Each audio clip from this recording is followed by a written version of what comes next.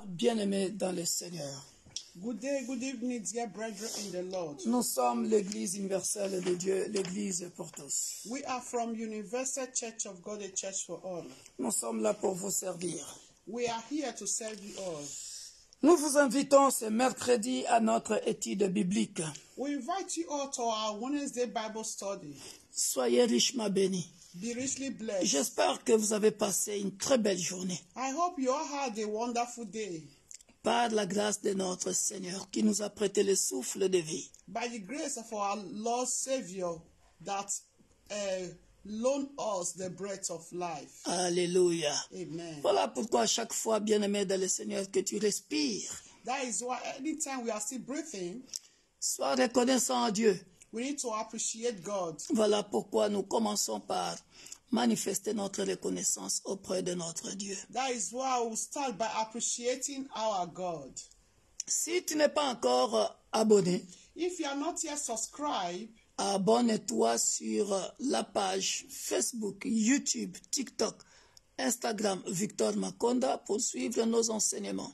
please do subscribe to all our social handles, Facebook, TikTok, YouTube, Instagram, Victor Makonda. Pour suivre nos enseignements et nos temps de prière. To follow all our teachings, our prayers, and all our services. Ce soir, avant de commencer, bien-aimés dans le Seigneur, So before we start, dear brethren, Pasteur Elisabeth va nous conduire pendant quelques minutes dans la prière. Pastor Elizabeth is going to lead us in few minutes in prayers. Et après, nous allons commencer une étude biblique très, très intéressante ce soir, So par la grâce de Dieu. amen. Then we'll start our Bible study, which is very, very interesting tonight by the grace of God. Partagez ces moments. Please share this video, Alléluia. live stream. Partagez, bien-aimés dans le Seigneur. Please share. Pour gagner une âme, To save a soul, pour sauver une âme, to save a soul, par la grâce de Dieu. by the grace of God. Alléluia. Amen. Dieu est merveilleux. Our God is marvelous. Hallelujah. Alléluia. Amen. Please, before we start, dear brethren, Bien-aimés, s'il vous plaît, avant de commencer, I want to encourage each and every one of us, j'aimerais encourager tout un chacun de nous stand firm. de rester ferme, Stand firm. de rester ferme. And if you have not yet accepted our Lord Jesus Christ, your Lord and personal Savior, Si tu n'as pas encore accepté Jésus-Christ comme ton Sauveur et Seigneur, please do so, my dear brother, my dear sister. s'il vous plaît, bien-aimés dans le Seigneur, faites ainsi. Do so. Faites ainsi. Accept the Lord Jesus as your Lord and your own personal Savior. Accepte Jésus-Christ comme ton Sauveur et Seigneur. Very, very important. Très, très, très important. For your own salvation. C'est pour ton propre salut. For your own salvation. C'est pour ton salut. My salvation is my salvation. Mon salut, c'est mon salut. Your salvation is your salvation. Ton salut, c'est ton salut. Hallelujah. Alléluia. Please do so. S'il vous plaît, faites Very ainsi. important. C'est très, très important. The Lord Jesus loves you. Le Seigneur Jésus-Christ t'aime. No matter your guilt, Peu importe tes culpabilités ou... ok? do just allow God to take control. Permets juste à Dieu de prendre le contrôle. Come to Him. Viens à lui. He's your master Il est ton maître. and is able and faithful to forgive you all your unrighteousness, Il est- all your ignorances. Il est capable de te pardonner tes ignorances Because He's your God. parce qu'il est ton Dieu. Hallelujah. Alléluia. Because for you to still be alive, I believe it's for a purpose. Pour que tu sois en vie, bien-aimé, c'est pour un but. Hallelujah. Alléluia. So I want us to open our mind, dear wonderful people of God. Let's appreciate God. Let's J'aimerais exalt que nous Him. puissions ouvrir nos bouches et que nous puissions apprécier ce Dieu-là. Let's show Him our gratitude. Montrons-lui notre Gratitude. gratitude. Montrons-lui, bien-aimé dans le Seigneur, notre reconnaissance. For keeping us alive. Parce qu'il nous a gardés en vie. For the breath of life he has loaned to you and I. Pour le souffle de vie qu'il t'a prêté à toi. Even though we have the breath of life. Même si nous avons le souffle de vie. Let me tell us, dear brethren. Laissez-moi nous dire, bien-aimé. That breath of life in reality does not belong to us. Ce souffle de vie ne nous appartient pas. In reality. En réalité. Does not belong to us. Ça ne nous appartient pas. Belongs to our God, our maker. Ça appartient à notre Dieu, notre Créateur. So if we still have the breath of life. Donc si nous avons encore le souffle de vie. Is the Lord that has loaned that breath of life for us. C'est lui qui nous a prêté le souffle de vie. So that is why, dear brethren, voilà pourquoi, bien-aimés, we need to always appreciate that God. Nous devons à chaque fois remercier ce Dieu. Open your mouth and pray in the name of Jesus Ouvre Christ. ta bouche et prie dans le nom puissant de Jésus-Christ. Father, King of glory. Tendre Père, nous venons au devant de ton trône de grâce pour te louer, t'adorer, te glorifier encore parce que en dehors de toi, il n'y a point d'autre Dieu. Tu es le prince de paix, tu es le pourvoyeur de toutes choses. Merci Père de gloire pour le souffle de vie que tu nous as donné. Merci éternel mon Dieu, mon roi, pour tout est offert. Merci pour la bonne santé. Merci Père pour la protection divine. Merci aussi éternel Père de gloire parce que tu es celui qui nous a révélé les choses cachées que nous ne connaissions pas. Voilà pourquoi nous venons devant de ton trône de grâce te dire infiniment merci. Merci éternel pour la grâce, la bonté, la miséricorde que tu as encore renouvelée, éternel mon Dieu, mon roi, auprès des membres de nos églises, auprès des membres de nos familles. Que la gloire revienne à toi, Papa. Merci, nous te sommes infiniment reconnaissants. Que la gloire te revienne. Mais voici, ô Père de gloire, au devant de ton trône de grâce, pour te dire infiniment merci par rapport, éternel mon Dieu, mon roi, à tout ce que tu as réalisé dans ma vie, dans la vie de ma femme, dans la vie de mes enfants, de mes petits-enfants. Je te dis infiniment merci. Que la gloire te revienne. Lion de la tribu de Juda. Merci, El Shaddai, le Dieu tout-puissant. Alléluia. Merci, éternel mon Dieu, mon roi, parce que tu es le même hier, aujourd'hui et éternellement. Merci parce que tu n'as jamais changé. Si tu changeais, Père de gloire, mon Dieu, mon roi, nous ne serons peut-être pas en vie. Mais puisque tu n'as jamais changé, oh Père de gloire, peu importe, éternel, mon Dieu, mon roi, c'est que le monde des ténèbres peut préparer contre nous. Nous savons que tu es un Dieu fidèle, un Dieu qui ne change pas. Voilà pourquoi, Père de gloire, nous t'aimons, nous t'exaltons, nous te célébrons. Voilà pourquoi you are the breath, O Lord, that will breathe in, O Lord Jehovah. Baba, I say thank you. Jehovah, you are wanted to be praised, O Lord. Jehovah, I bless your name. Adonai, Jehovah, there is no one like you, Lord. The ultimate power, hallowed be your name, O God. The King of kings and the Lord of lords. Jehovah, I say thank you for everything, O Lord. Thank you, Lord, for the life of every member, O Lord, of this ministry, Universal Church of God, the Church for all, O Lord, Baba. Thank you, Lord, for our families, O Lord. Thank you, Lord, for our brethren, O Lord, Father. Thank you, Lord, King of glory, for all you have been doing in their lives, O God, for all that you are still yet to do, Lord, Baba. Thank you, Lord, for the testimonies, O Lord. Thank you, Lord, for the good news, O Lord, that we've heard, O Lord, that we are still continuing to hear and continue to see, O Lord, Baba. Jehovah, I say thank you. Greatest God, hallowed be your name. Thank you, the Master of all universe, oh God. You are worthy to be praised, oh Lord. Jehovah, thank you, Lord, for today's service, oh Lord, Baba. Thank you for today, for keeping us alive. To also be, oh Lord Jehovah, in your sanctuary, Lord. So do your work, oh Lord, for the mission that you sent us to do. Baba, Jehovah, I say thank you. Blessed be your name, oh Lord. Jehovah, you are worthy, Lord. Because I know, Lord, King of glory, sickness cannot hold on to us, oh Lord, Baba. Premature death, oh Lord, Jehovah, cannot hold us, oh Lord, captive, oh Lord, Baba.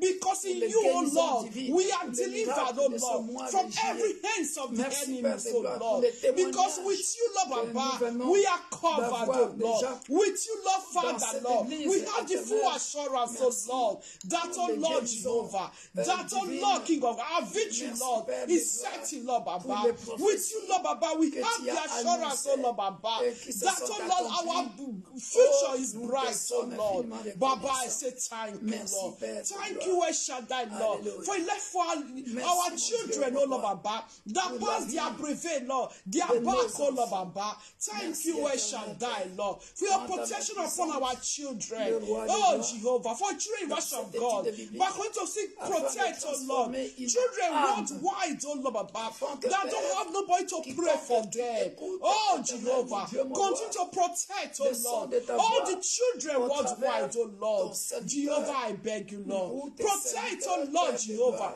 all the youth, oh Lord, babies, oh Lord, young, old, oh Lord, Jehovah, in the name of Jesus Christ, everlasting God in heaven. I thank you, Lord Father. Baba, thank you for this month of July, Lord Baba. Continue to protect us, oh Lord. Continue to go before us, oh Lord. Baba in heaven, we drink, oh Lord, your blood, Jesus Christ. May your blood flush away, Lord, every sickness and diseases, oh Lord, from our soul, spirit, and body, Lord. In the name of Jesus Christ. If there is anyone, Lord, King of glory, that is connected to this platform tonight, oh Lord, sick with one disease or the other, Lord Baba, because your word says, oh Lord, King of glory, and mention of your name, Jesus Christ, that every sickness must bow and every tongue must confess that you are God, oh Lord. Baba, heal everyone who are sick, oh Lord, everyone who are in captivity of sickness, oh Lord, of diseases, oh Lord, Baba, Jehovah, Lord. Tonight, I think I'm going to say your word. May your word heal us, oh Lord, Baba. Heal us from every sickness and diseases, oh Lord, from our body, Lord Jehovah, from our soul, Lord, from our blood, oh Lord, from our bones, oh Lord, Baba, in the name of Jesus Christ, Lord Jehovah El Shaddai, every sickness, no and unknown sickness, circulating in the air, circulating in the nation, Lord Baba, Baba, Lord Jehovah, may they pass us by, may they pass us by, Lord Baba, may they pass us by, King of glory, in the name of Jesus Christ, Lord Jehovah El Shaddai, Lord Baba, every whatsoever, Lord, King of glory, negativity, Lord Baba, bad news, oh Lord, Baba, will vanish from our premises, from our ways, oh Lord Baba, in the name of Jesus Christ. Baba, if there's anyone, Lord, King of glory, connect to this platform, oh Lord Jehovah, that is suffering, oh Lord Jehovah, of stroke, oh Lord, heal in the name of Jesus Christ, oh Lord. Is anyone, Lord, King of glory, Lord, that is a paralyzed, oh Lord Baba. It is anyone, Lord, King of glory, that is on wish here, oh Lord Baba. Baba, set your hands, oh Lord, healing, Lord, upon oh, that's your child, that's your son, that's your daughter, Lord, so for him or her to be healed, oh Lord, and abandon that wish here, oh Lord, and start to walk, oh Lord, Baba, in the name of Jesus Christ. Baba, strengthen every bones in that body, Lord, Baba, in the name of Jesus Christ. Strengthen every muscle, so Lord, in that body, Lord Father. In the name of Jesus Christ. If there's any sickness and disease, oh Lord, that even once are still planning in their darkness world, that want to manifest in the future, Baba will destroy it, oh Lord. We destroy that sickness and diseases, oh Lord. In the mighty name of Jesus Christ. Lord God Almighty, restore our soul, spirit, and body, Lord Baba. Every body, Lord Jehovah, Lord, that is being, oh Lord Jehovah, destroy any organ that is sick in our body, Lord. I pray for restoration, Lord Baba. I pray for restoration, Lord. In every body, so Lord, every soul, spirit, and body, in the name of Jesus Christ. But we all drink your precious blood. May your blood circulate, oh Lord, in our vein, our body, Lord, in our blood, oh Lord Baba, to make every one of us whole. In the name of Jesus Christ. Father in heaven, Lord Jehovah, if there's anyone, Lord Kingdom, that have not yet accepted you as your Lord and personal Savior, Lord, visit that your child, visit that your daughter, visit that your son, to come, oh Lord, and accept you, to accept that the Lord and personal Savior, Lord Baba, so at least our soul be saved, oh Lord Baba, in the name of Jesus Christ. Lord Jehovah, deliver a family tonight, oh Lord. Every family, Lord King of glory, that are putting their hands in their jaw because of sadness, oh Lord, because of worldliness, oh Lord. Baba, intervene, oh Lord. Life of that family, Lord. Restore peace, oh Lord. Restore joy, oh Lord, in that family, Lord. In the name of Jesus Christ. Baba, I pray for peace in the entire nation.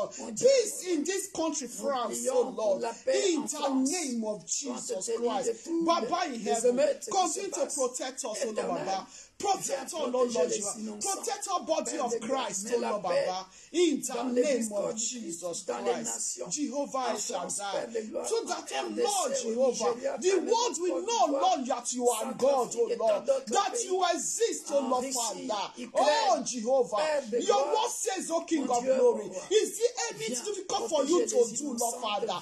Lord, I pray, Lord Jehovah, your children are believing for the fruit of the womb. Baba, is there anything difficult for you to do, Lord Father? Jehovah, Lord, fruitful the womb of that my sister, Lord Baba, in the name of Jesus Christ. That Lord sperm can't, oh Lord Baba, Lord, may that sperm be fruitful, oh Lord Father, in the name of Jesus Christ. Father in heaven, Lord, protect, oh Lord, your children, Lord, protect us, oh Lord Baba, in the name of Jesus Christ. Baba in heaven, Lord Jehovah, Father, have your way, Lord Baba. Take control over this ministry.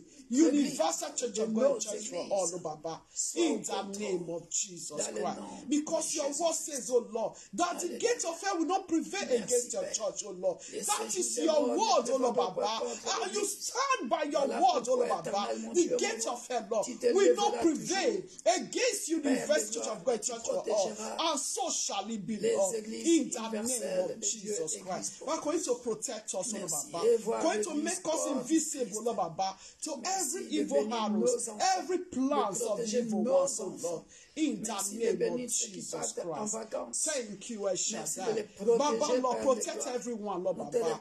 Protect everyone. Those that are going for holiday, Lord, for vacances, oh Lord. Those, King of that will still be traveling. Baba, protect, oh Lord. As everyone go in peace, oh Lord. Also come back and meet us in peace, oh Lord. In the name of Jesus Christ. Be the God of departure and arrival, Lord Baba. In the name of Jesus. May your precious blood and protect every one of us, Lord. In the name of Jesus Christ. Thank you, precious Father. Thank you, King of glory. In the name of Jesus Christ. Father in heaven, Lord. Help us, may we not miss it in life, oh Lord. May we not miss it in life, oh Lord. Continue to provide for us, oh Lord. You are Jehovah Jireh, Lord. In the name of Jesus Christ. Thank you, parce que la Bible t'appelle le Dieu du départ, le Dieu d'arrivée et le Dieu de retour, parce que Jacob a dit, je m'en vais. We adore you, Lord. Lorsque je retournerai, Jehovah, you are si je pars en sécurité, je retourne en sécurité. That Oh, you not Père de forget, gloire. abandon nor forsake Mon us, Dieu, O mon Lord. roi. Do not abandon us nor forsake us, O Lord, Baba. Je t'appellerai Continue to mon be Dieu. our Et il a God. donné, Père de gloire. Continue Il a to be offert our God, O Lord. une offrande In the name et a of bâti la Jesus Christ. MINEUR. Father, Merci, may Père our de gloire. future be bright, O Merci, mon Lord. Dieu. May our present be Merci. bright, O Lord. Père de In gloire. the name of De Jesus protéger Christ. ceux qui Thank you, travaillent El Shaddai. et ceux qui sont In the partis en name of vacances et ceux qui Jesus Christ. partiront. Thank you, Dans le nom Jesus. puissant de In Jésus. Jesus' name. Amen. Everlasting God, we thank you, we glorify your name. Père de gloire, nous te remercions et nous glorifions ton nom. Thank you, El Shaddai, for everything that you have done. Merci El Shaddai pour chaque chose que tu as fait. Thank you for all that you are still yet to do. Merci pour ce que tu feras encore. Father, come and take control over this Bible study. Père, viens et prends le contrôle. Manifest Sois au your contrôle power. de cette étude biblique. Manifeste ta puissance. Grant us the understanding of your word. Accorde-nous la compréhension de ta parole. May your word do not deliver a soul tonight. Que ta parole délivre une âme ce May soir. your word deliver a family tonight. Que ta parole délivre une famille ce soir. May your word deliver entire nation tonight. Que ta parole délivre des nations May your entières. word deliver, Lord, man, woman, young, old, children Que ta tonight. parole délivre hommes, femmes, jeunes, enfants ce soir. In the name of Au nom de Jesus. Jésus-Christ. Father, we say thank you. Père, nous te disons merci. In Jesus' Dans name. le nom puissant de Jésus-Christ. Amen. Amen. Cher ami Saint-Esprit, Dear Holy le Spirit, meilleur enseignant, the best teacher, viens, come, enseignons ensemble. let's teach together. Que tout ce qui est de la chair Everything of the flesh disparaisse. disappear. Que des commentaires ou des blabla, Père de gloire, disparaissent. Every negative comments or blah blah may disappear. Que ta parole soit enseignée avec joie, amour et autorité et vérité. Amen. May your word be preached with love, or with authority, with love, with truth. Dans le puissant nom glorieux, merveilleux, élevé au-dessus de tous les noms. Yes, Lord. Nous disons Amen. Amen. Amen. Alléluia. Bien-aimés dans le Seigneur, Dear brethren, nous continuons notre enseignement sur Malachie. we continue our teaching concerning Malachi. Alléluia.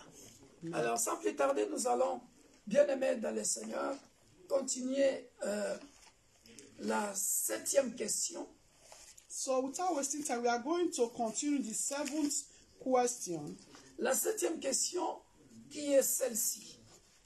La fois passée, par la grâce de Dieu, nous avions traité de la 6e question. En quoi devons-nous revenir? So last Wednesday, the 6th question, we studied in what way shall we return? Et aujourd'hui, nous allons traiter de la 7e question qui est trop riche. So today we are going to talk about the 7th question that is very rich. Par la grâce de Dieu, nous allons essayer de décortiquer cela. By this, we are going to try to explain that. Si nous terminerons, ça va. Si nous ne terminerons pas, nous continuerons la suite parce que nous avons beaucoup de choses à dire sur la 7e question. So if we are able to finish today, good. If we are not able, no problem, because we have a lot to say concerning the 7th question. Nous sommes dans Malachie chapitre 3. Je nous ai dit depuis le début de le titre de ce livre. So we are in Malachi chapter 3. So I said it from the beginning of this book. Le livre de Malachie, selon certaines versions, a 4 chapitres et dans d'autres versions, 3 chapitres. So the book of this Malachi in some version is 3 chapters, while in some version is 4 chapters. Dans ma Bible d'études bibliques à la maison, version hostie, c'est 3 chapitres. So, là, par exemple, ce passage là-bas, c'est dans le 3e chapitre. So in my version, King James version is Non, hostie. Ah, like for toi, me, ouais. yeah. Ah, toi aussi, c'est 3 chapitres. Mine is Scofield. No, mine is 4th chapter. Ah, ok. So other version is 3 chapter. Ok, ouais. Alléluia. Amen. Alors, quelle est donc cette question? So what is this 7th question? Nous sommes dans Malachie chapitre 3 au verset 8. We are in the book of Malachi 3 verse 8. Un homme trompe-t-il Dieu? Will a man rob God? car vous me trompez. Yet you have robbed me. Et vous dites, en quoi t'avons-nous trompé? But you say, in what way have we robbed you? En quoi t'avons-nous trompé? In what way have we robbed you? Alors, vous tous qui me suivez, peuple de l'Église ou des Églises universelles de Dieu, Église pour tous, So everyone that we connected, all body of Christ, et l'Église corps du Christ, évidemment, à nous tous qui prêchons la parole de Dieu, and those that are preaching the word of God, avec toute humilité, en toute humilité, simplicité. with all simplicity and humility. Alléluia. Amen. Nous allons voir ça tout au long de cette étude biblique. So we are going to sit along this Bible study. Même si Dieu répond à cette question au peuple d'Israël, parce que Malachie, le messager de Dieu, s'adresse ici au peuple d'Israël. So even though God answered the people of Israel, Malachi, the messenger of God, Mais, bien-aimé dans le Seigneur, même si Dieu répond, even though God answered, parce que lorsque le peuple lui pose la question, en quoi t'avons-nous trompé? because when people ask him a question, in what way have we robbed you? Dans les dîmes et les offrandes. So God give an answer or respond by saying, in tithes and offerings. Nous nous arrêtons là. We are going to stop here Dans les for the dîmes moment. et les offrandes. In tithes and offerings. Et ça, c'est le côté bien-aimé dans le Seigneur que Dieu a remarqué auprès du peuple d'Israël. So this is the aspect that God noticed concerning also the people of Israel. Je nous ai toujours dit que le peuple d'Israël est un peuple échantillon. Est un peuple échantillon. Un peuple que Dieu a choisi pour manifester son fonctionnement. So I always say that a people of Israel, they are people, they are like a canna that God have chosen. A sample. Yeah, a canna that God has chosen to manifest his work. Mais en réalité, toi qui écoutes le son de la voix de Dieu au travers de son serviteur ce soir, Dieu te pose aussi la même question en te disant en quoi trompe-t-il Dieu? So in reality, God is also asking you and I this question also. That is, in what way have we robbed God? So God is now also answering us that in tithes and offerings. Alléluia. Amen. Pour certains, écoutez bien là où je vais en venir. For some, listen what I'm trying to say. Pour le peuple d'Israël, à cette époque de Malachie, ils ont trompé Dieu dans les dîmes et les offrandes. So at that period, people of Israelites, they robbed God in tithes and offerings. Mais actuellement, Now actually, nous ne sommes plus à l'époque de Malachie. So we are not in the period, that area of Malachi. Maintenant, commence toi-même à regarder ta relation personnelle avec Dieu. So now you start to ask yourself the question, where have you robbed God? Look at your own personal relationship or your intimacy with God. Cette question est posée à l'époque de Malachie. So this question was being asked in the peuple d'Israël period trompait of Dieu. Malachi. The people of Israel, they robbed God Dans les dîmes et les offrandes. in tithes and offerings. Mais actuellement, Now actually, in toi tu present trompes day, Dieu dans quel domaine? that is, you have to ask yourself, in which way do you rob God? Ah, vous ne vous attendiez pas à ça. In which way do you rob God? Do you cheat on Victor God? Makonda, Victor dans Makonda. quel domaine as-tu trompé Dieu? Moi-même aussi. That is myself also, apostle also. In which way have you robbed God? Rob does not mean that you cheated or you cheat God. Très bien, parce que dans certaines versions Not d'ailleurs, only money. dans certaines versions d'ailleurs, on dit dans quel domaine as-tu fraudé? Hein? You fraud God, you cheat Tu God. fraudes God. Hein? Tu as triché. Dans quel domaine? Voilà, merci pasteur. Il y a dans certaines versions, dans quel domaine as-tu triché Dieu? Dans quel domaine as-tu menti? Dans quel domaine as-tu fraudé Dieu? Which do you defraud God? Do you scam God? Do you cheat God? Do you rob God? Voilà. Parce que nous qui prêchons, nous nous mettons toujours dans une position comme si nous, on ne trompait pas Dieu, nous, on était comme des dieux. Voilà. Mais mon frère pasteur, mon frère évangéliste, apôtre, bishop, archbishop. Or in which way do you deceive God? In Toi reality, aussi, you pose-toi cannot la deceive question. God. Dans quel domaine as-tu trompé Dieu? Tu connais toi-même. So, sometimes those that are preaching, look at yourself as if you are the most holiest. No, we are saying the same situation. You that is preaching, whatsoever title that you own in the church, also ask yourself the question, in which way or what way do you also rob God? In what way do you also cheat God? In what way do you also deceive God? Or do you also defraud God? Nous allons voyager de l'Ancien Testament au Nouveau Testament pour bien expliquer ce passage, bien aimé dans le Seigneur. Voilà pourquoi je m'arrête un peu sur le mot tromper avant de parler de la dîme et des offrandes. Parce que la dîme et les offrandes, j'en ai parlé plusieurs fois. Si vous partez seulement sur YouTube, vous tapez Pasteur Victor Makonda, comment offrir à Dieu. Je pense qu'il y a leçon 1, leçon 2, je ne sais pas, jusqu'à la 7e leçon ou 4e leçon. J'en ai parlé plusieurs fois. Donc ça, c'est important. Moi, je suis ici trompé. So I'm going to be talking about in what way do you rob God? That is where I'm going to insist tonight. So if you go to Facebook, just type Victor Makonda, you will even see the teaching there, how to offer to God. There are many lessons concerning tithe and offering. But I'm not going to only talk of that. I'm going to talk about base. Guys, in what way do you rob God? So tonight, we are going to travel wherever you are, sitting or standing with our Bible. We are going to travel from the Old Testament to the New Testament.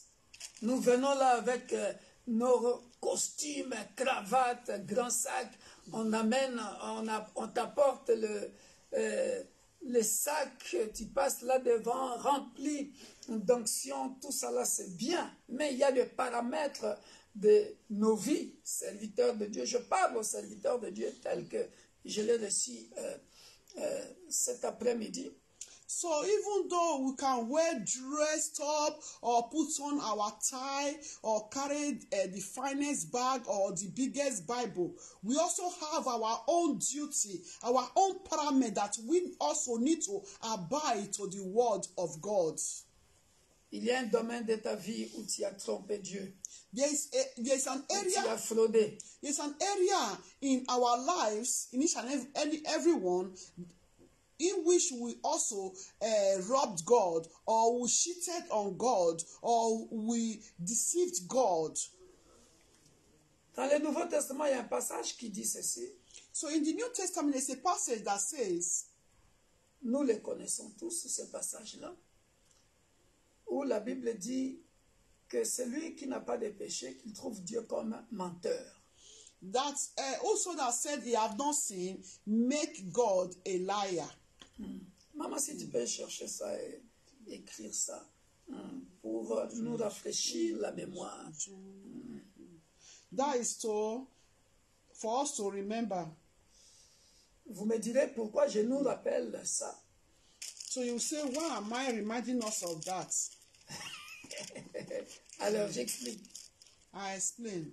Nous sommes dans le Nouveau Testament, dans le temps de la grâce. We are in the New Testament, in the time of grace. Nous sommes dans le Nouveau Testament, dans le temps de la grâce. We are in the New Testament because it's in time of grace. Alléluia.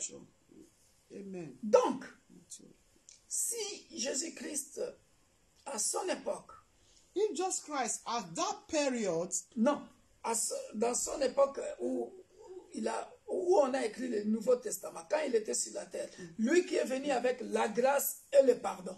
Yeah, at the time, at that period, that Jesus Christ came with grace and forgiveness. Mais il a dit ce passage-là que je viens de nous dire. Yeah, he told us. Romains 3, 4. Romans 2. Okay. Romains 3, 4. Lis-nous ça. Romans 3, 4. Voilà. Okay. C'est dans Romains aussi où...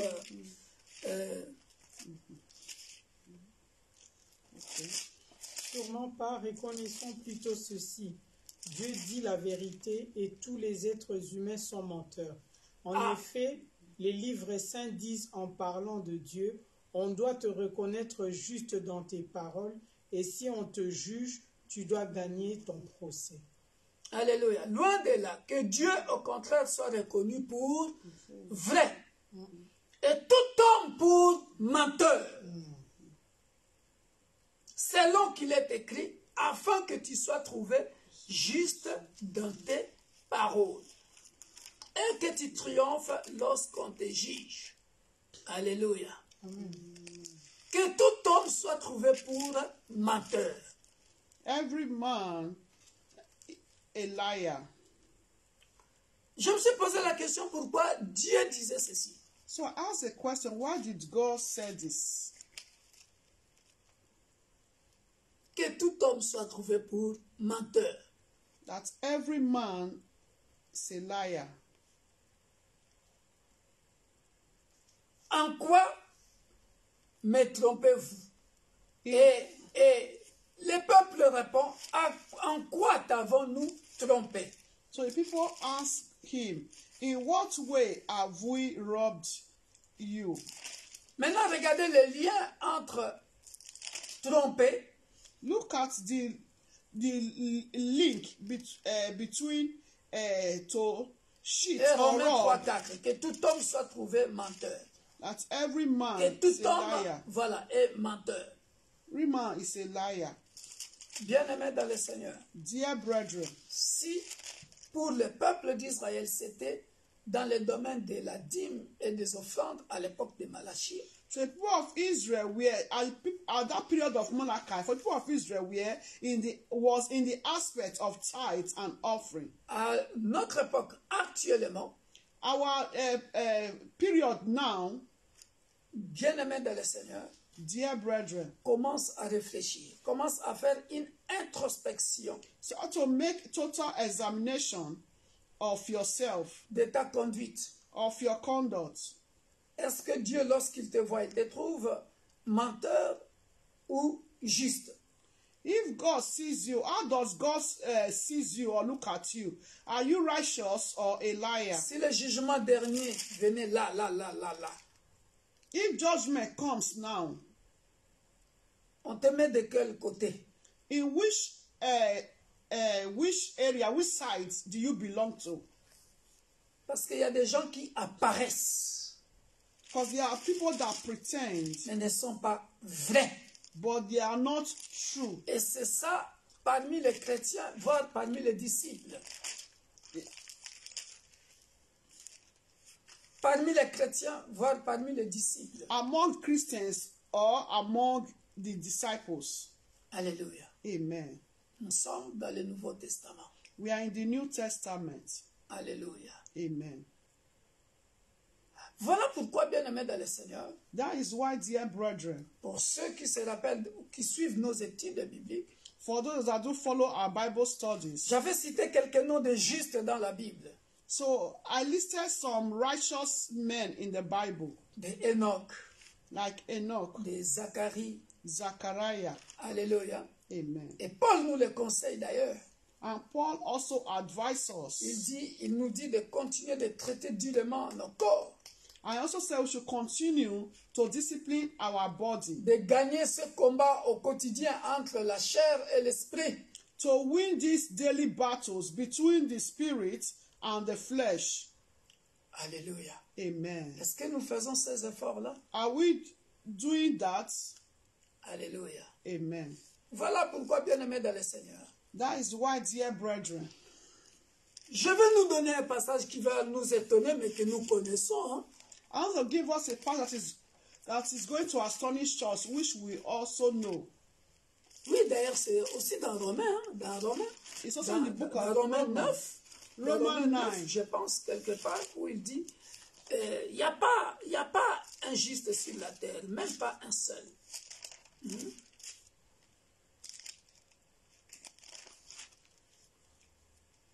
C'est dans Romains 9.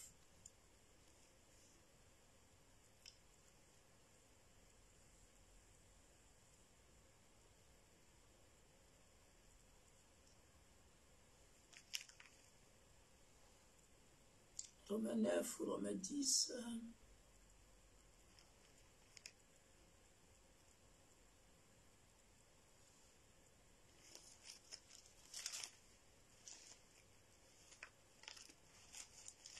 Regarde dans Romains.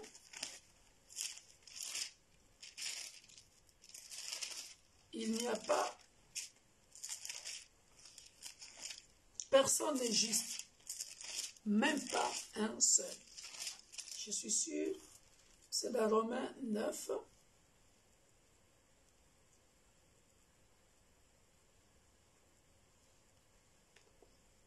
Ou Romains 11. Romains 11, 9. Quelque chose comme ça.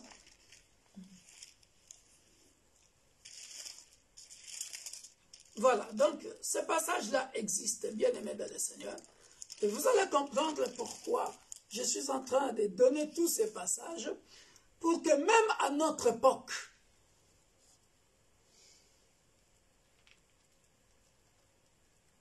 pendant que nous avons trouvé grâce auprès de Dieu, je m'adresse à nous tous, serviteurs de Dieu. So I'm talking to all servants of God. Tout ça, c'est écrit dans le Nouveau Testament, hein, où, d'ailleurs, Matthieu le dit, nous branchons cependant tantôt d'une manière, tantôt d'une autre aussi. Il y a plusieurs passages que je peux dire là. So there are many passages that I can say concerning that. Alléluia. Amen. Maman cherche ça dans Romains.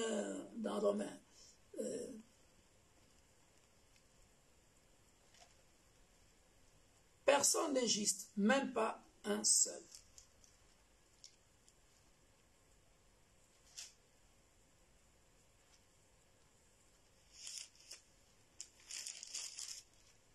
Je suis en train de donner ce passage pour que lorsque nous allons parler des dîmes et des offrandes, So I'm giving all this passage in case when we talk about tithes and offerings. voilà, c'est Romains 3, 10. Je savais que c'était dans Romains. Voilà, Romains 3, 10. La Bible dit ceci. Selon qu'il est écrit, il n'y a point de juste, pas même un seul.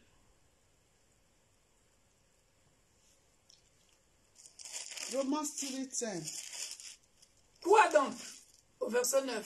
Sommes-nous plus excellents? Nullement. Car nous avons déjà prouvé que tous, juifs et grecs, sont sous l'empire du péché. Voilà pourquoi je dis ça. Or, quand on parle de juifs ou grecs, c'est-à-dire circoncis et incirconcis. Talking about Jewish is the circumcised or circumcised. Voilà. Ça, c'est le passage que, pour expliquer tout simplement que ne t'attends pas à la perfection ici-bas sur la terre. That is it. Telling us that we should not expect perfection here on earth. Alléluia. Amen. Ne t'attends pas sur la perfection ici-bas sur la terre. Voilà pourquoi j'ai toujours donné ce genre de passage. I always give this kind of passages. Si vous voulez, je réexplique pour bien comprendre. Juif, If you want, I will circoncis. Jewish is circumcised. Grec, païen. Greek is pagan, like Gentiles. Voilà. Donc, pour dire, nous tous, To say we are, personne n'est juste. no one is righteous. Romain l'a très bien expliqué là. So Roma explained it very well. Alléluia. Amen. Maintenant, je veux encore retourner dans l'Ancien Testament. Allons-y dans Job chapitre 4. So Je l'ai let's déjà expliqué. book of Job chapter 4. I've explained it before. Ah, il faut lire Job. Hein? Job, c'est super. C'est très, très, très intéressant. Job 4, Job 4, verset 17. Job 4:17. Dieu dit quoi? L'homme serait-il juste devant Dieu? Can a moral be more righteous than God? Serait-il pur devant celui qui l'a fait? Can a man be more pure than his master, his maker? 18. Si Dieu n'a pas confiance en ses serviteurs, s'il trouve de la folie chez ses anges, combien plus chez ceux qui habitent des maisons d'argile, c'est-à-dire toi et moi. It means you and I. If he puts no trust in his servants, if he charges his angels with error, Qui tirent leur origine de la poussière et qui peuvent être écrasés comme un vermisseau.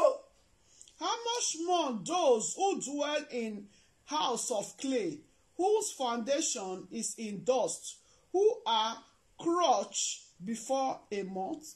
Du matin au soir, ils sont brisés. Ils périssent pour toujours et nul n'y prend garde. They are broken in pieces from morning till evening.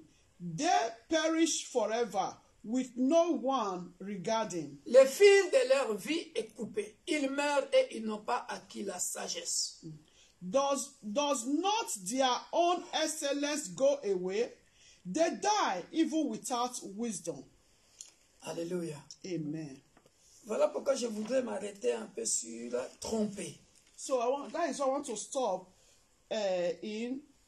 to cheat or robbed. Ça, c'est pour le courant de tous ces serviteurs de Dieu qui ont des problèmes avec donner la dîme ou pas donner la dîme, donner les offrandes ou pas donner les offrandes.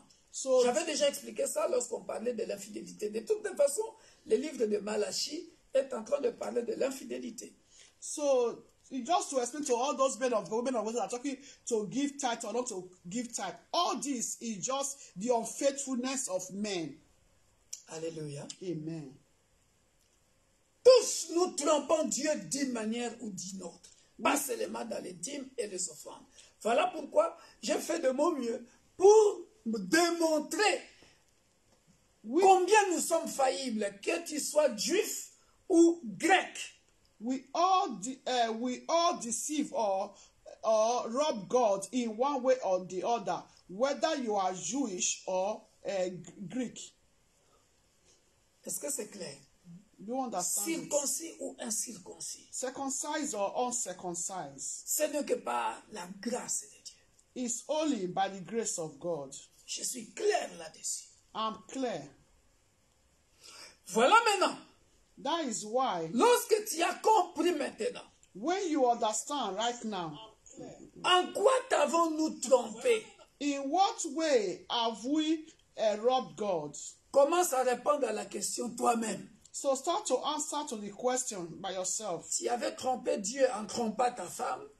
That is, you cheated or you robbed God by you cheating on your wife. Tu avais trompé Dieu en trompant ton fils ou ta fille.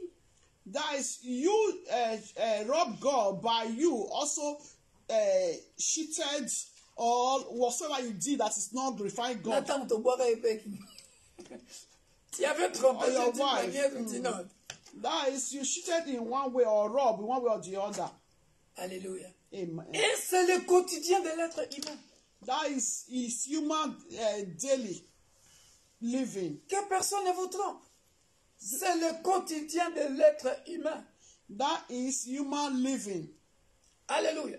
Maintenant, l'avantage que nous avons, But the advantage that we have, c'est de ne pas rester dans les mensonges. for us not to remain in lying.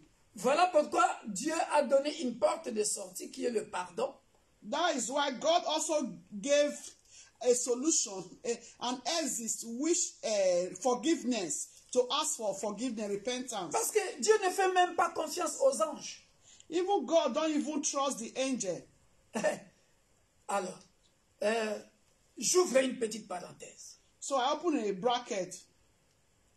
Lorsque nous concernons toutes les rébellions dans la Bible, If you look at all the rebellion in the Bible, première rébellion là au ciel, the first rebellion in heaven, première rébellion là-bas au ciel, The first rebel in heaven, Ésaïe 14, nous le savons. Isaiah 14, 14 et 15. Où l'ange de lumière, hein, qui c'est l'orgueil, qui se disait, je vais aussi être comme, hein, je brillais, astre brillant, tout ça là. Nous connaissons ce passage-là. Première rébellion. first rebellion, Deuxième rébellion. second rebellion, Nous les connaissons tous dans Genèse 4 ou 6, où les anges déchus where the qui angels, vont se mélanger avec des femmes là qu'ils ont trouvées sur la terre, qui nous a donné les Anakites, là, la race là, de géants là. so the angels, how they mixed up with the world. Bon, je suis en train de donner, voilà, je pense plus Genèse 6, lit en bas là, vers 3-4. Je suis en train de donner ça pour appuyer Job 4, 17 jusqu'à 20 là que j'ai donné. Genesis 6, 4 to downwards. So I'm trying to make a link between that passage and Job 4, 17 to 21 that we just read. Au regard de tout ça, bien-aimés dans le Seigneur, So looking at all this, dear brethren, je reviens maintenant, parce qu'il y a deux questions. Hein? so because there are two questions. Vous allez comprendre pourquoi je donne ce passage-là. So you're going to understand why I'm giving this passage. Bien-aimés dans le Seigneur, Dear brethren, je donne cette phrase de Malachie, verset 8. Un homme trompe-t-il Dieu? Malachi 3:8. Et ça, c'est... Can a man rob God? Voilà. Et même d'ailleurs dans les jardins d'Éden aussi, je sais pas, ce passage dans les jardins d'Éden, l'ange protecteur qui était chassé des jardins d'Éden, hein, je pense dans... il y a eu des rébellions et des rébellions pour voir que l'homme ne peut pas tromper Dieu. C'est de la folie. Hein, Ézéchiel 28, si j'ai bonne mémoire, dans Ézéchiel 28, où l'ange qui gardait le jardin d'Éden était chassé. So Dans Ézéchiel 28, je ne sais plus quel verset. Mais nous pouvons le lire. Bien aimé. man cannot deceive God.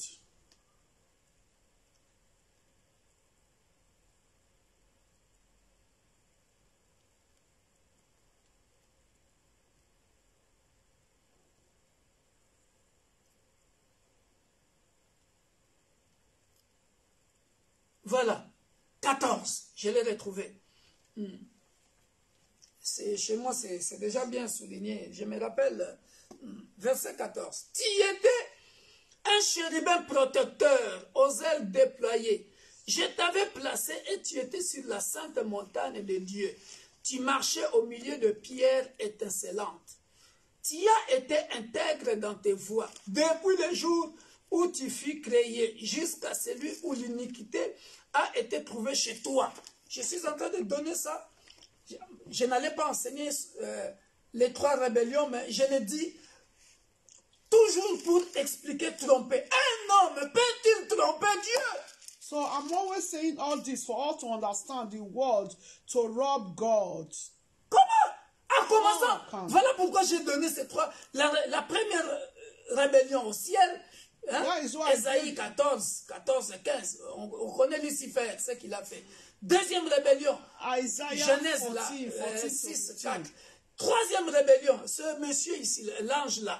Hein? Regardez, tu as été intègre dans tes voies depuis le jour où tu fus créé jusqu'à celui où l'iniquité a été trouvée chez toi. Par la grandeur de ton commerce, tu as été rempli de violence et tu as péché. Je te précipite de la montagne de Dieu et je te fais disparaître, chérubin protecteur, du milieu de pierres. Je te fais disparaître. Donc, chassé, je t'enlève. I was chased away. Isaiah. Non, Ézéchiel 28. Ezekiel 28.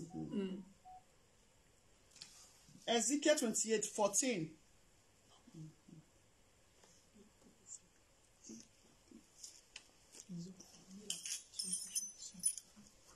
Ézéchiel. Ezekiel 28 from 14. Ce n'est qu'une parenthèse Just a bracket. pour nous montrer comment l'homme veut tromper Dieu. Mais un homme peut-il tromper Dieu? Just to show how man deceive God. Can a man rob or deceive God? Or defraud God? Or cheat God? Shit, yeah. Est-ce que nous voyons ça? Can you see that? Voilà pourquoi j'ai voulu m'attarder un peu. That is why. Romains 3:4. Yeah. Que tout homme soit trouvé menteur. Ça ne date pas d'aujourd'hui. Depuis le ciel là-bas. Every man is a liar. And also 1 John 1:10. That if we say we've not sinned, that make God voilà, a liar. 1 Jean, voilà. 1 John 1:10. Voilà, 1 Jean 1:10. Dans d'autres versions, 1 Jean 9. Hein? Il est 1 Jean 1:10. Voilà. Hein? C'est ça la nature de l'être humain. C'est ça l'être humain. That is human Voilà nature. pourquoi Job dit ça. That is why Job said, donc pour trouver des hommes intègres, to find a righteous man, c'est la grâce de Dieu. Is the grace of c'est God. Dieu lui-même qui entre en la personne. It's God himself that do enter to the person. Pour être comme des Zacharie et Élisabeth irréprochables. To be like Zechariah and Elizabeth, blameless. Des Enoch qui étaient enlevés. Enoch that was also enlevé. Raptured. Yes. Parce que n'oublions pas, même Noé, la Bible dit quoi? Even Noah. Noé était trouvé juste devant Dieu, intègre devant Dieu. Noah was righteous and integer before God. Upright. Mais nous savons comment Noé est fini. And we all know how. We all know the end of Noah. Donc j'ai donné tous ces exemples pour nous faire comprendre. So I'm giving all these examples for us to understand. Job 4 là. Job 4, 17 to 21, where we read. Dieu ne fait même pas confiance aux anges. God don't even trust angels. Voilà pourquoi lorsque nous faisons les services. Yeah, when we are doing service. Lorsque le pasteur dit. When the pastor says. Je vois des anges. I can see angels. Ah, il faut faire attention. J'ai tout. Pour ceux qui suivent les études bibliques de l'Église universelle de Dieu, l'Église pour tous. Those are following the University of God, Bible study of the University of God, Church for all. Allez-y, école de ministère. Nous avons parlé de toutes les catégories des anges. So go and check. We spoke concerning all the categories of angels. Parce qu'il y a aussi des anges déchus. The cherubim, cherubims, all those. Tout ça là. Yes. Et des anges qui sont encore au service de Dieu. And those are also the angels are in service of God. Un homme peut-il tromper Dieu? Can a man rob God? Cher serviteur de Dieu, commence toi-même à t'examiner. So, chers frères et sœurs, examinons-nous dans quel domaine. Toi, peut-être, ce n'est pas dans les dîmes et dans les offrandes, mais c'est la manière dont tu te comportes au quotidien.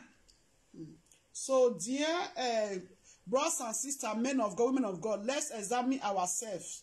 In which way do we rob God? Maybe it cannot be tithe and offering. The area of tithe and offering it can be in other areas. Alléluia. Amen. Voilà ce que j'avais voulu nous expliquer un peu avant de parler brièvement sur les dîmes et les offrandes. So, behold, this is what just want to explain before going to the next step, talking about tithes and offerings. Maintenant, now, j'ai démontré qu'un homme ne peut pas tromper Dieu. Jamais au grand jamais. So I've demonstrated that a man cannot rob God. Never. De par ses attributs, il est omniscient. Il sait tout. That is, our God is omniscience. J'aime bien ces attributs-là de Dieu. I know these attributes of God, that God is omniscient, omnipotent God. Alors, qu'est-ce que toi, un ange, tu vas créer, tu vas fonder, tu vas dire que Dieu ne sait pas?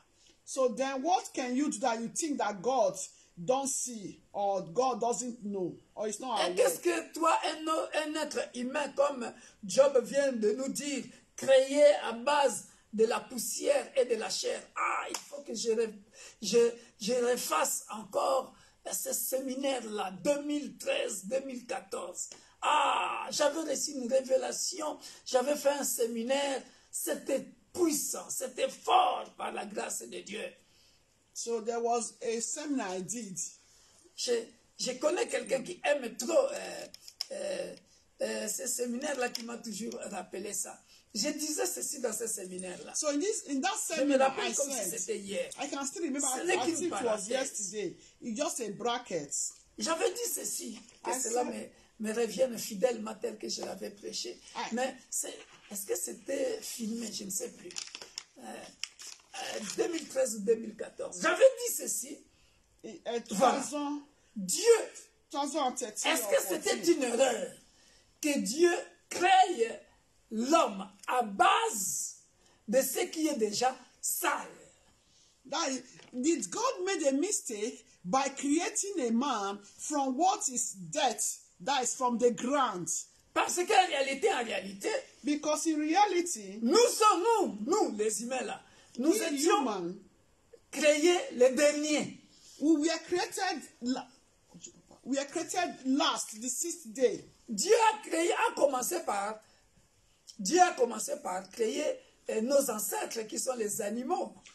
So God started creating our ancestors, the animals. Oui, la Bible dit ça. Dieu a commencé par créer les animaux. Il a commencé par créer la végétation. So God started created vegetations, animals before human. Or, si vraiment les animaux n'ont pas changé, ils ont le même organisme jusqu'à aujourd'hui. Ils faisaient déjà caca par terre. So if the animal did not change, they also have the same organs. Ils faisaient déjà pipi par terre. They were already making excreta on the ground. Et si les arbres sont toujours les mêmes arbres, if donc les feuillages tombaient, they were also the same. Donc la terre, and the leaves were already dried up and falling. So that means the ground is already dirty. Donc la terre était déjà sale. The ground was already dirty. Alléluia. Amen. Mais Dieu maintenant va faire quoi? Il va prendre ce qui est sale, l'argile là, où on faisait déjà caca, où on faisait déjà pipi, où se mélanger avec les arbres. Il va prendre ce qui était déjà sale pour fabriquer l'homme. So God now took what was already dirty from that dust to create man, or to form the man. Voilà pourquoi le psaume 103 dira là-bas que il nous pardonne parce qu'il sait de quoi nous sommes fabriqués. Il sait que nous sommes venus de la poussière. So that is why Psalm 103 said, God do forgive us because He knows with which material we are being formed, because we are from the dust. Alléluia. Amen. Voilà pourquoi il faut se pardonner toujours.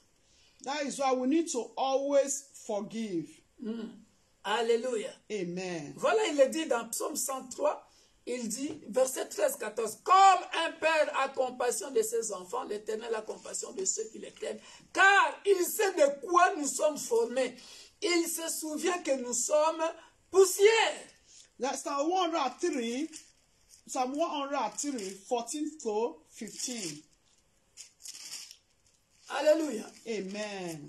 Alléluia. Amen. Should I read it? You can read it in English. Okay. He said, for He knows our frame. He remembered that we are dust. As for man, his days are like grass. As a flower of the field, so he flourishes.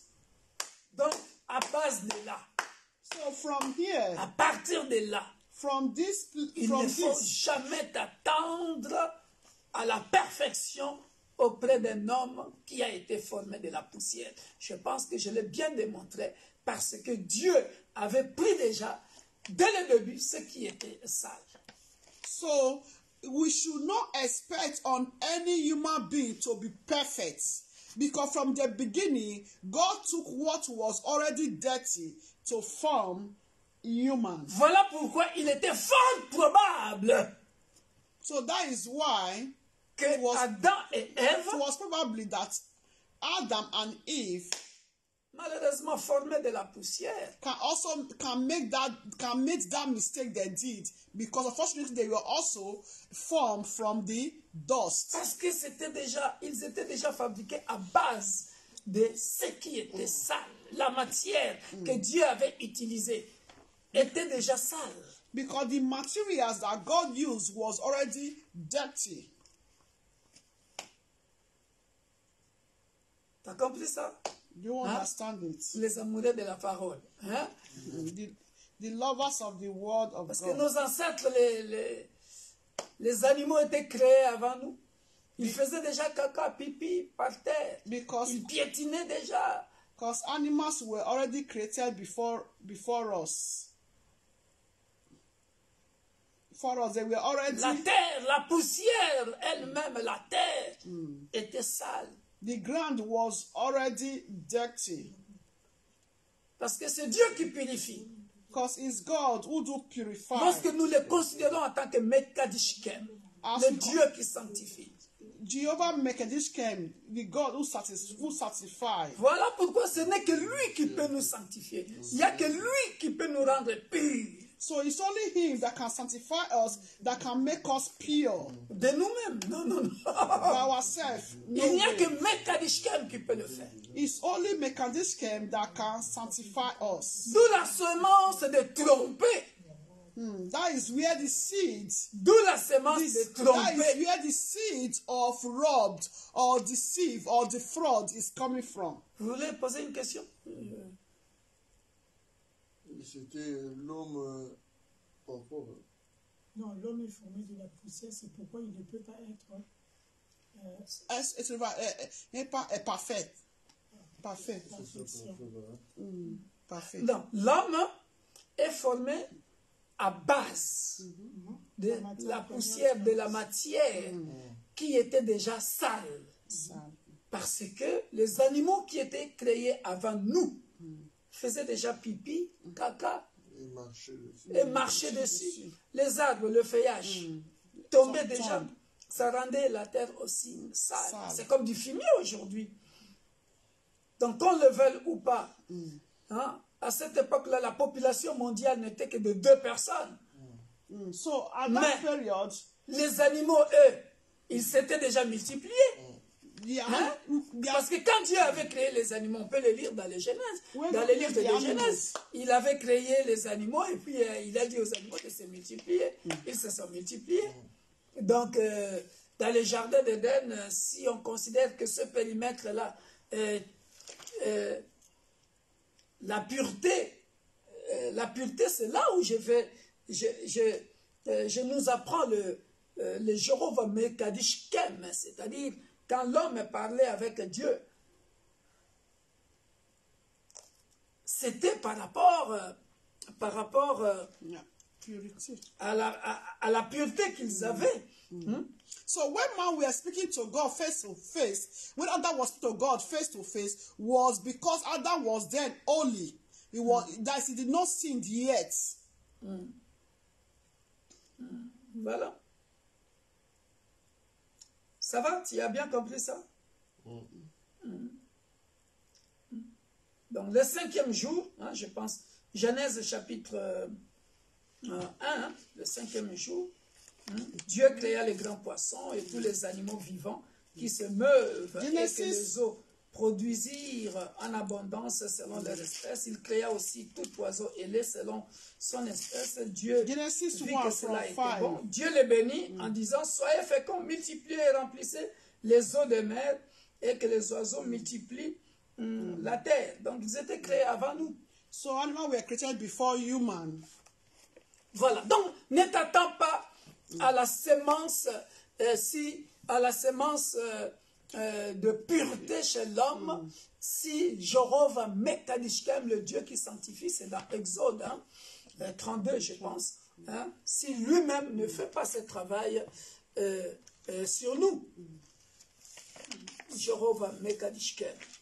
So, our Lord Jehovah Mekadishkem is the God who sanctifies. So don't wait for any man to be perfect.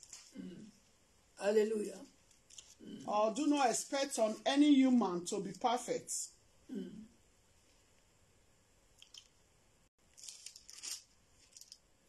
Alléluia.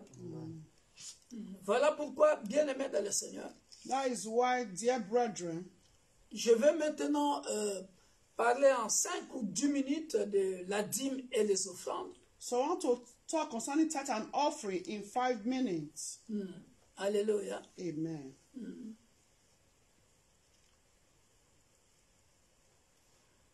La dîme et les offrandes que Dieu a reprochées au peuple d'Israël, The tithe and offering that God reproached the people of Israel.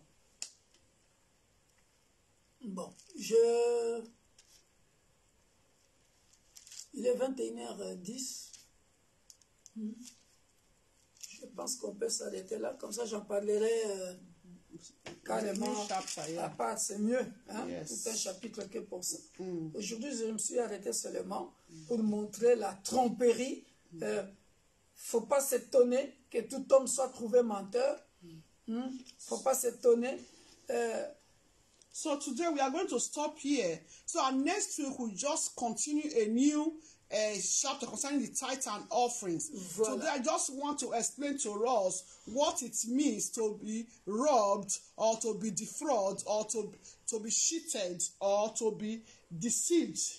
Alléluia. Amen. Trouvez-moi le passage de Jéhovah Mekadishkem dans Exode. C'est dans Exode 34, par là. Le Dieu qui nous sanctifie, pour que le peuple de Dieu sache que, et c'est dans Jean 17 aussi, où lui-même nous rend saints. Hein, il dit, voici le peuple que tu m'as donné.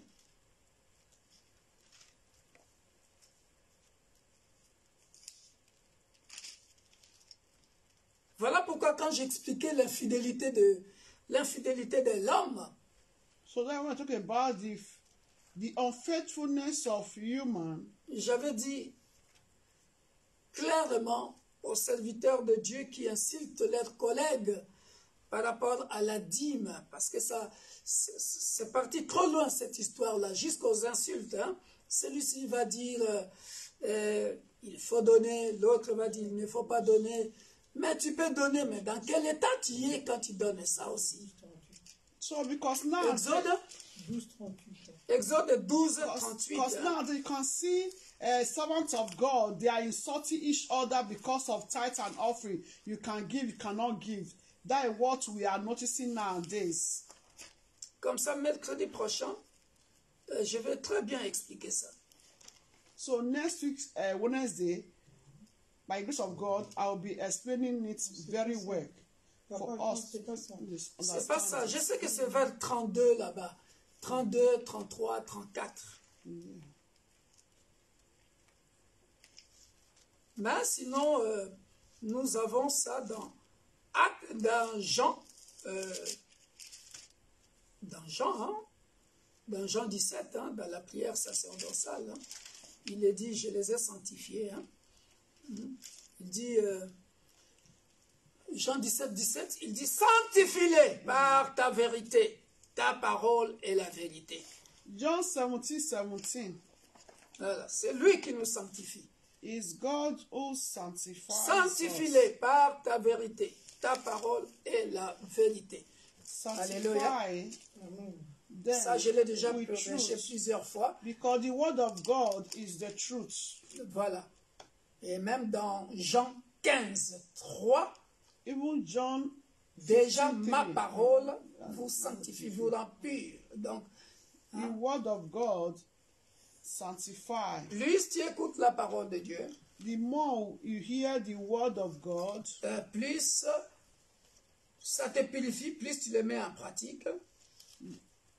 The word of God cleans and put it in practice. Alléluia. Amen. Donc je vous lis que tout serviteur de Dieu se remette en cause, que nous puissions jamais négliger la grâce de Dieu en nous. Hein? So, servants of God, we should not neglect the grace of God in us.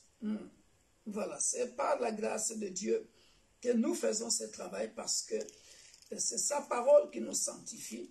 It's by the grace of God we do His word, because it's the word of God that do satisfy. C'est lui qui, en tant que Jéhovah Mekadishkem, qui nous rend purs. As Jehovah Mekadishkem, is Him that cleans us, make us De pure. nous-mêmes, nous ne sommes que de faibles plantes. Voilà pourquoi, en toute humilité, j'ai l'habitude de dire que nous ne sommes que de faibles plantes. That is why I always say we are just a weak vessel, a weak plant. Alléluia. Amen. Alors, je vais les trouver. Exode 31, 13. Exode 31, 13, hein, tu l'as trouvé, hein? Gloire au Seigneur. Exode 31, 13. Exode 31, 13, il dit, voilà, parle aux enfants d'Israël et dis-leur, vous ne manquerez pas d'observer mes sabbats, car ce sera entre moi et vous. Voilà. Et vous, The Lord who et sanctifies parmi vos descendants, un signe auquel on connaîtra que je suis l'Éternel qui vous sanctifie. Hein? Ah, nous les anciens, voyez. Tu vois, j'ai écrit ici à côté, hein, Jéhovah Mekadishkem. Hein, ça fait des années. Je sais que ça se trouve par là. Even me, I'm also here. My Toi aussi, hands, hein? Voilà. I'm just here around here. Gloire au Seigneur. Que Dieu soit loué. Glory be to God. May the name of the Lord be praised. Voilà, j'avais voulu démontrer tout simplement ce soir hein, les côtés faibles de l'homme, comment nous sommes tous des menteurs, des trompeurs. So I just want to demonstrate to man that we are a deceiver. We robbed God. Que nous ne sommes pas parfaits. That we are not perfect. Voilà. Par la grâce de Dieu. That we are not perfect. We are working towards perfection by the grace Nous of God. travaillons pour atteindre la perfection. Donc, que tu sois, ceux qui se donnent le nom d'archibishop là, Whatsoever title that you hold, multi-archibishop, tout ça là, d'une manière ou d'une autre, tu es menteur, trompeur.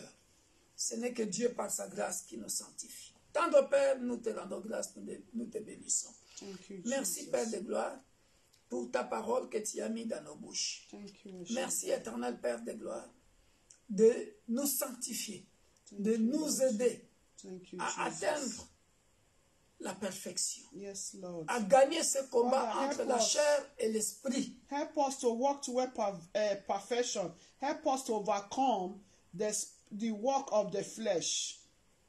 Que quiconque qui a écouté le son de ta voix à travers ton serviteur, Who should have heard your word through your servants? si le peuple d'Israël à l'époque de Malachie t'avait trompé dans les dîmes et les offrandes, If the people of Israel, the period of Malachi, they robbed you in tithe and offerings, il y a encore des enfants de Dieu en ce moment précis qui te trompent encore dans les dîmes et les offrandes. there are still children of God that still do rob God in tithe and offerings. Et qui te trompent aussi dans d'autres domaines, That à also part les dîmes et les offrandes. that do also rob God in other areas apart from tithe and offerings. Qui utilisent les mensonges dans les prophéties, That also lie qui in mentent d'une prophecy. manière ou d'une autre. That do lie in one way or the other. Père, pardon. Father, forgive every one of Aie us. pitié de nous. Forgive every one of us. Comble-nous de grâce, Father, grant us your de grace pardon. of forgiveness. Sanctifie-nous Sanctify us par ton sang précieux. with your precious blood. Afin que si tu revenais aujourd'hui, car nous ne savons ni jour ni l'heure, Because if you come today, because we don't know the time, the day that you, the hour that you are coming. Parce que si tu n'as pas trouvé des anges justes, à combien plus forte raison, nous qui sommes fabriqués de la poussière, comme le dit le psaume 103. Because if you don't find the angels righteous, how much more we humans have been formed from dust. Merci Père de gloire de nous pardonner nos iniquités, nos fautes, nos manquements, nos péchés en pensée, en parole, par omission et par action. Thank you, Lord God Almighty, for forgiving us our sins, knowing and unknowing, in words, in action, in deed. Que notre relation, Père de gloire, may our ne relationship soit jamais rompue. may it never be broken. Parce que c'est à cause de péché Because of sin, que l'alliance a toujours été rompue. that the covenant has always been Rétablis broken. ce soir, Père de gloire, ta relation avec ses serviteurs, ses frères et sœurs, Père de gloire, qui à cause des iniquités, des péchés, Père de fautes, de transgressions, d'une manière ou d'une autre, Père de gloire, ne se sont pas repentis et l'alliance a été coupée. Because of some brothers and sisters, men and women of God, that did not repent, and because of our sin, that the covenant was being broken. Father in heaven, Que ton sang help précieux us. nous lave à l'hysope et que nous soyons plus blancs que la neige. May your precious blood cleanse and purify us for us to be Dans le white as précieux nom snow. et glorieux de notre Sauveur et Seigneur Jésus-Christ, nous disons Amen. Amen.